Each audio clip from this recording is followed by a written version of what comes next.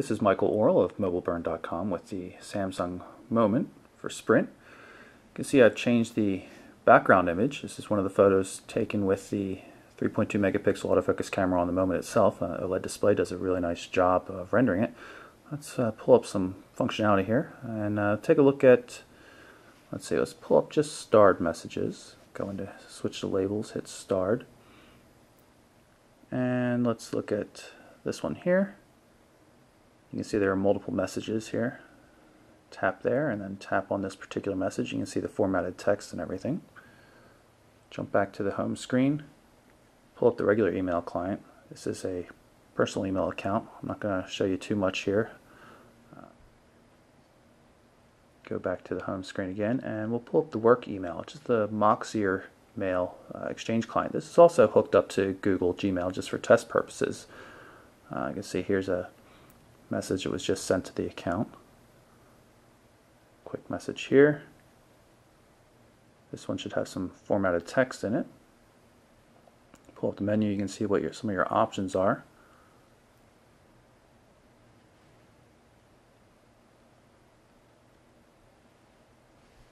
You can of course compose new messages as well.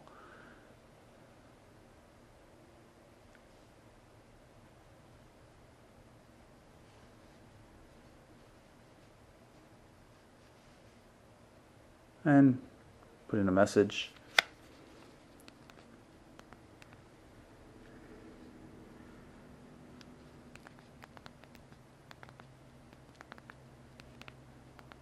And send it off to our friend Frodo. Flip back to the home screen. Pull up the Gallery application. Gallery contains both photos and videos. Go and take a look at the photos first.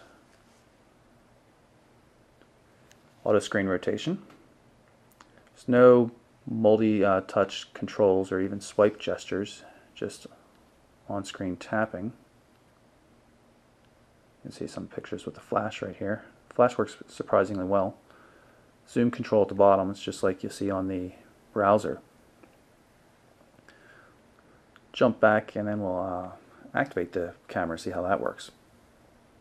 I've got my test subject here. You can see it's pretty easy to take a picture. Just press the shutter button halfway to get focus. Press it the rest of the way to take the photo. Look at the settings. Very few settings available at all. That's it. Quality, flash on or off, not even in auto mode, and whether or not to store location data.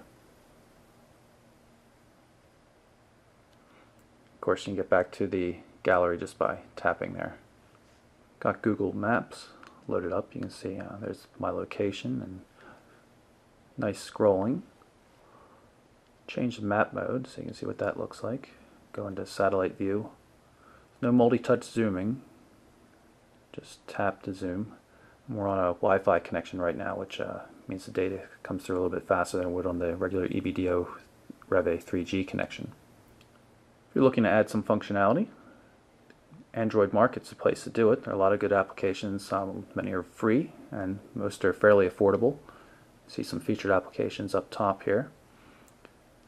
And scroll through the different categories. We'll go to games, arcade and action. Now this is the Cupcake build, so that it doesn't have the new look that you'll see in the 1.6 devices.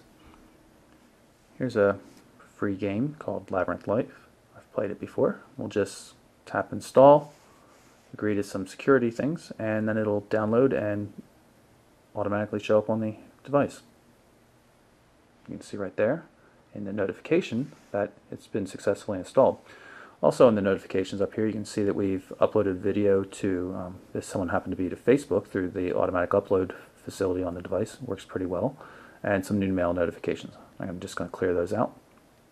We'll go back to the home screen, pull up the main menu, and we'll look for that Labyrinth Light. And there it is, already installed. Pull up contacts. Right now I've got the device hooked up to both Exchange and through Gmail, and actually both are to Google Mail, so it's the same set of contacts here. You can see these are all Gmail contacts. I have the option of changing the display group and go to Exchange contacts And turns out that it's actually the same contacts because they're syncing through Exchange to Google still, but you can see the formatting is different and the indicator that it's an Exchange contact. And I'm going to change back to Gmail just so I can show you the favorites, which come up with the photos. Go in and look at one of the contacts. Very simple, works pretty well. All sorts of information you can store in there. And also from the home screen you can just start typing. I'll type Boris, B-O-R, and there we have Boris Yeltsin. You'll notice there's an icon for the dialer right here. You can also get into that same basic application just by hitting the green call send button. Dialer is just a particular tab. It expects you to use the keyboard here for dialing in landscape mode, but there's an on-screen keypad here for typing in numbers from portrait mode. And of course you still have access to all your contacts. This is the YouTube client. There's no flash support in the browser, which we'll show you a little bit later, but the YouTube client's quite nice. I'm going to search on Samsung Moment and see if I can find the first part of this video.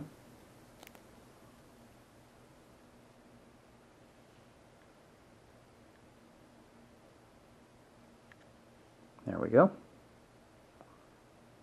You'll see the quality is quite nice.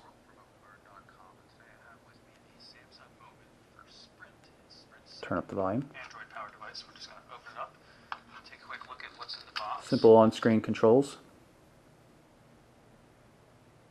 And Samsung. But again, you can see it's very, very clear. Branding on the back. Oh, it's now powered up so you can see the... Take a quick look at the calendar application. You can see it's nice finger scrollable indications of when you're free and busy. And I'll switch over to agenda view here. Now you notice there are duplicates. That's because I'm using Google Calendar through both Gmail and Exchange. But it does show you how you have different colors for different sources. You know, the Exchange ones are light blue and the Gmail ones are dark blue. Hit the menu button, go to More, and you can see which calendars are shown. You know, there's multiple calendars showing up in the Gmail calendar, and then there's one in the Work Exchange calendar as well. You can turn that one off, for example, hit back, and you'll notice that the light blue ones are now gone. There is, of course, a week view as well, and a daily view. Very nice calendar system in general. One simple trick in the Android system for accessing previously loaded applications is just a long press on the home button. Brings up the 6 most recent applications. In this case, browser is one of them. I'm going to show you what the Mobile Burn website looks like in the browser. You can see you can scroll around with the finger quite easily, and that also brings up the on-screen controls.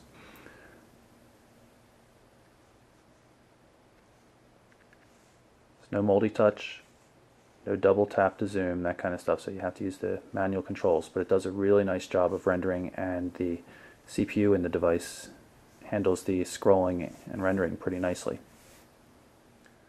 So there you have it. There's my quick look at some of the functionality on the Samsung Moment for Sprint. You can see that nice viewing angle on the AMOLED display. It's a really good display. Device sells for $179.99. Has a nice 800 megahertz processor, faster than just about anything else on the market.